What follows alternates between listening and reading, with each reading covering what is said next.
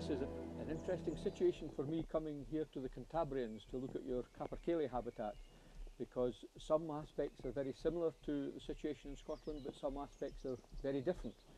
Mainly the type of forest you have here. You have plenty of forest, you have forest on a landscape scale, but I don't think it's important what type of trees you have here. You have beech trees, we have mostly pine trees in Scotland, but what the capercaillie need more for rearing their chicks is what's on the ground, what's in the forest. Throughout most of the capercaillie range, the significant food plant is the blaeberry, the vaccinium.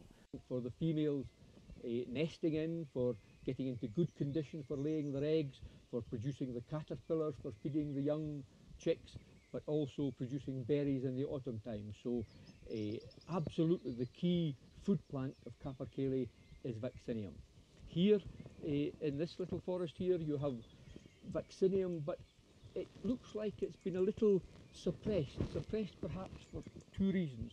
You perhaps have too much shade here. The canopy of the forest is a little dense here. You need perhaps more light getting in, little hot spots to allow the insects to get to the flowers, to pollinate the flowers. You have a very short vaccinium here. It's only 10-15 centimetres. Most of our capercaillie brood habitat in Scotland, the blaeberry is 20 to 30 centimetres.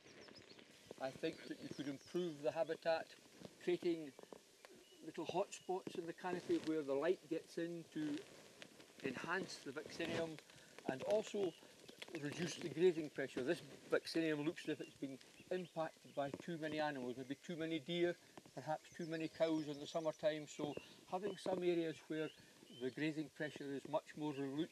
And you see a very good example here where for 6 years now, 6 growing seasons, the animals haven't been able to get to this little trial plot, and you have the vaccinium that's twice as strong, twice as dense and twice as high as it is outside. So this is a good indicator of the potential for this habitat.